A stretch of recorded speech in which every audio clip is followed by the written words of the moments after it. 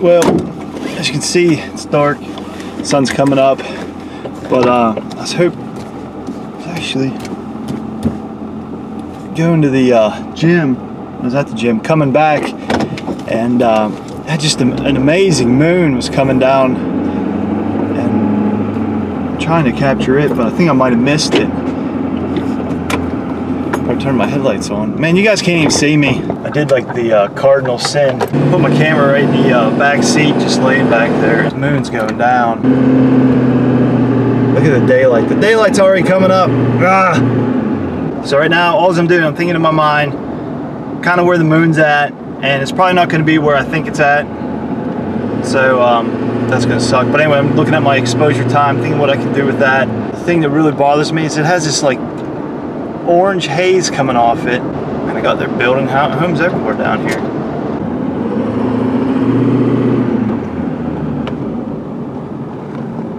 So sun's rising, moon's going down simultaneously. We are not going to get no, like, oh, it would be really cool if we had some mist on the water, but that's not going to happen.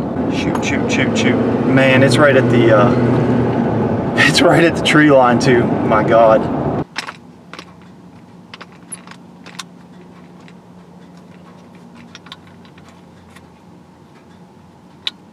Running and gunning.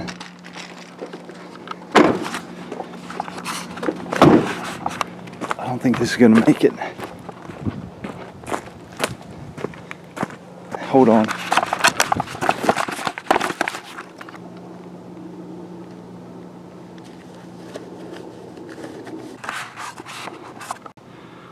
Anyway, I missed it.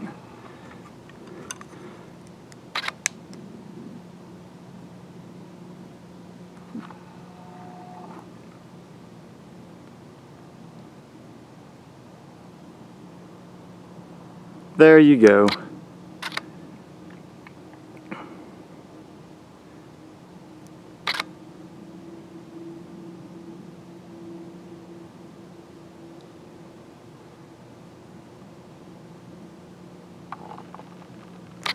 Well, that was it.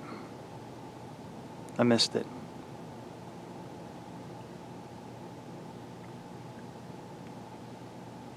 Well, there's all kind of fish jumping.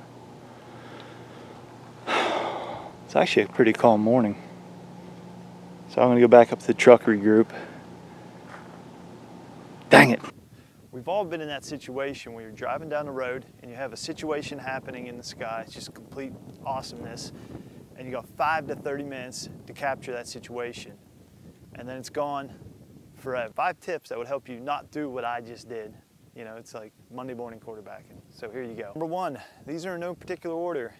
You got to have 5 your go-to spots, something that you're familiar with, something that's going to take you maybe 15 minutes to get to. You got to cover north, east, south, and west. For me, I have a field like right behind my house. It has a lone tree out there. It's great. You know, I go out there maybe, that's probably only like maybe 5 to 10 times a year and photograph that one tree. But every time I go out there, the situation's different. The tree looks different. Everything's different. The lake right behind me. This is another honey hole, I call it, because there's so many spots, coves in here. The trees are down, water's up, water's down. All kind of different situations going on. So you got to have those 5 go-to spots within 15 minutes of your house to get to fairly quickly. 2, I don't recommend you having your equipment inside your car. Extreme cold, heat, sometimes you forget your equipment in there. I've done it before. Then you got the guy that wants a ride. He jumps in your vehicle, starts stomping around, breaks your equipment. I've been there, I've done that. That's not fun right there. My situation here, I was coming back from the gym doing some morning fitness stuff. You know. You never know. When I was coming home, just like it was today, it was the moon of all things. I never even dreamed of the moon looking like it was. It was coming down, it was like this orange glow. It's just glowing and radiating everywhere, and you can actually see the land formation. Well, the whole thing's land, but you could actually see the formations in the moon. I'm like, yeah, this is just cool. So had to go home, but if I would have had my camera and gear with me then, this would have been a success. Number 3, keep your gear always cleaned and at the door. If it's clean and it's upstairs and you're running up there to get it, someone's going to say something to you and ask questions, and you run around like a madman. You got to reply back, and then because they don't understand what you're doing. You're in a hurry, you run around like a madman, like the house is on fire or someone got kidnapped or something. So Keep your gear clean and close to the door so you can just grab it and go. All right, another tip number 4. When you're walking to one of your locations there, you should be thinking about what settings you need. You got clouds versus moon, completely different animals right there. When you get there, you may have seconds to take this shot, and those seconds count. That's what happened to me. I had like just seconds. I mean, you could actually see in the video the moon just disappearing right before my eyes. It's gone. Number 5, you gotta be calm, you gotta be smooth, and you gotta be aware of your surroundings. I've broke more equipment being in a rush than anything else. Sometimes I'm in a stream taking a photo or hanging out somewhere, or I have my tripod in a crazy situation. People are like, man, that's crazy. But man, I broke more equipment being in a rush. So just be calm, be smooth, and execute. And I'm Ken Hicks, encouraging you to take care of the outdoors and enjoy it because it's the only one we got.